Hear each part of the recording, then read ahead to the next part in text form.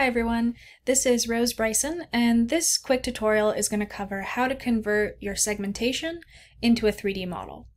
So we'll begin in the main 3D Slicer workspace, and I have a model of a newborn primate skull and a segmentation of an endocast where you can see the lilac in the brain space there in the skull.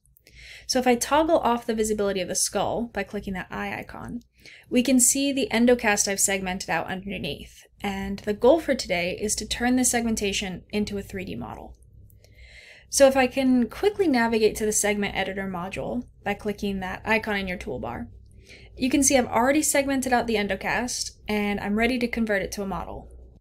To do this, you need to be in the Data module. So you can navigate there by clicking on the icon in the toolbar or using that drop-down menu.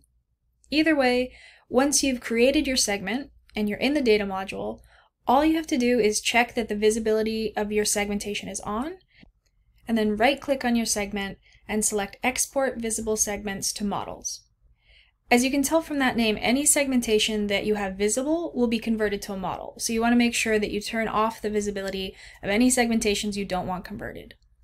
If you're not using a mouse, then you can simply press Control and then click your trackpad and it'll bring up the same menu.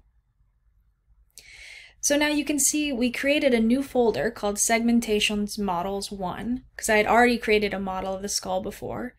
And if we expand that drop-down menu, we'll be able to see our newly created endocast 3D model.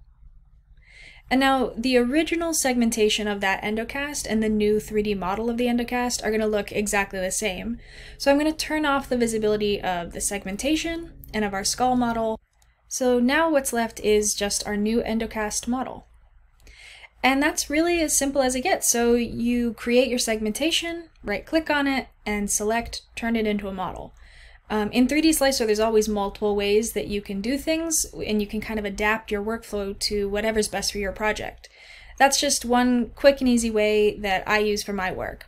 Leave a comment down below if you know of another way that might be helpful for somebody else. I hope this tutorial was helpful. If it was, like and subscribe down below.